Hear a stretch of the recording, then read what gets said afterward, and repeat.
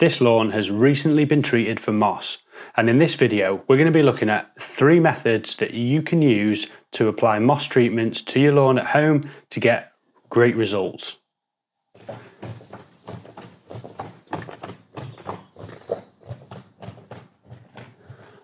Moss in lawn is really going to thrive where there's damp conditions, poor drainage, and also unhealthy grass to start with, which can allow the moss to compete and take over the lawn.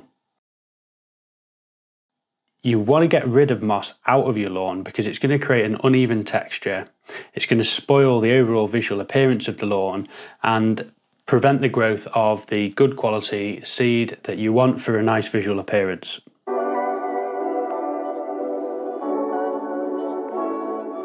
So let's take a look at the types of equipment that you can use to control moss in your lawn. This is an example of a backsack or knapsack type of sprayer. It's generally targeted at professional use or people with larger lawns because it's got such a high storage capacity.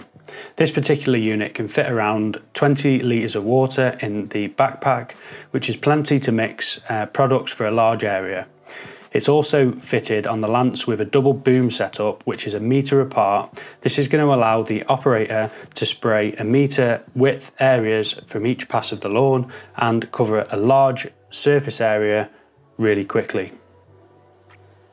In terms of a more domestic setup, you can get a much smaller type of canister sprayer, maybe around 5 litres or so, and that should cover most types of areas. I've actually picked up this 16 litre sprayer, which is more than enough that I need to cover full application on the front and the back lawn, and I can use this in a domestic setting way below its top capacity, and it's just a little bit easier rather than doing multiple stops with a smaller sprayer. Plus you can get the volume down and control the application rates a little bit better than you would with one of the smaller sprayers. Now obviously this is going to really depend on the type of lawn that you've got. If you want to try stuff like this at home, you should always be careful about what type of chemicals that you're putting down on the lawn, and if you're not comfortable, do consult a professional for some advice or their own professional services.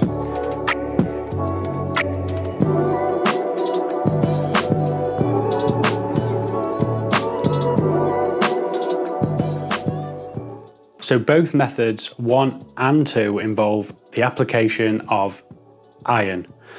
Now in method 1, we're going to be looking at a method that is really reserved for the professional use, which is using a high strength concentrate liquid iron such as this product, which is around a 19 to 20% mix of iron. If you're looking for some professional support, I've left some contact details below for the UK Lawn Association, who can find a specialist in your local area.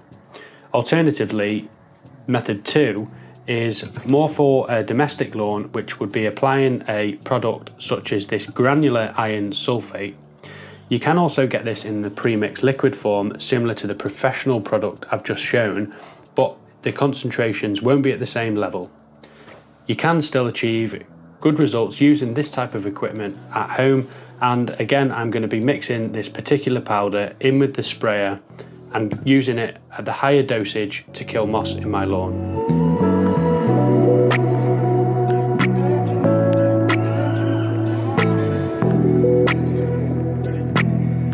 The next type of method involves a product called lawn sand.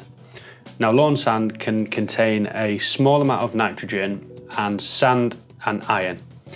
The sand in this bag almost acts as a carrier to spread the iron across the lawn, which kills the moss and also can feed the lawn too. A bag like this can cover anywhere between 200 to 600 square meters, and that really depends on the level of dose, and the severity of the moss that you're trying to treat will affect the ratio that you want to apply it down. Typically, this is also going to be applied using a spreader, which we'll take a look at next.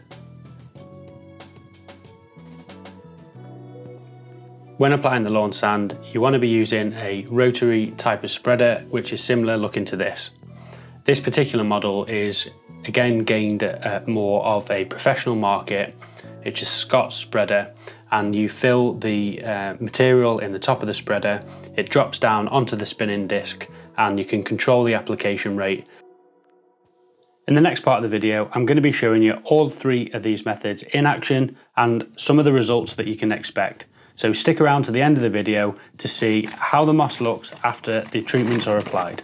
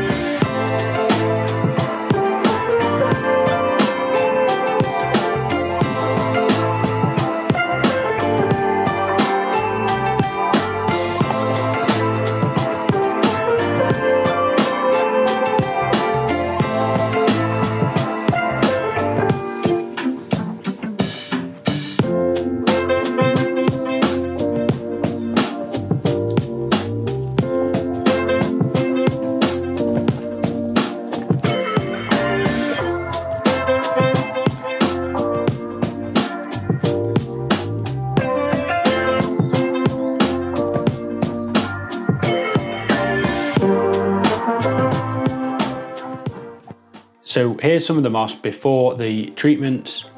You can see, zooming right in, it's almost like a light green colour. It pulls out pretty easy. And then here's what it looks like around 10 to 15 minutes after application of the iron. You can start to see the moss is starting to go black and brown in colour.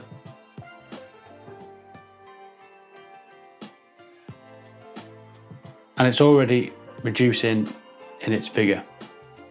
If I just pull a little sample out here, you can see it's starting to lose its colour, and eventually this will go black and die off.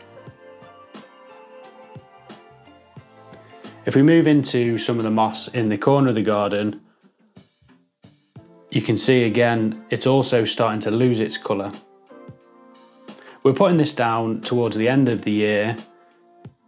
The grass is a little bit longer than I'd like it at this time of year, but if the moss doesn't subside, you can reapply this again in the early spring before the grass growing season, and you should be left with some really nice turf.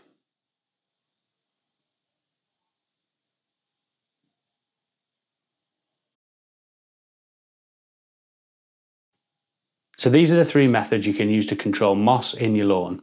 It's a liquid product, a soluble product, or lawn sand. You can also get some fertilizers with built-in iron into the fertilizer, which will help blacken off the lawn. But generally, for targeted moss applications, I personally prefer to use these specialist moss products so you can get the best results. If you've enjoyed this video, please leave me a thumbs up and subscribe to my channel for more content to help you level up your lawn.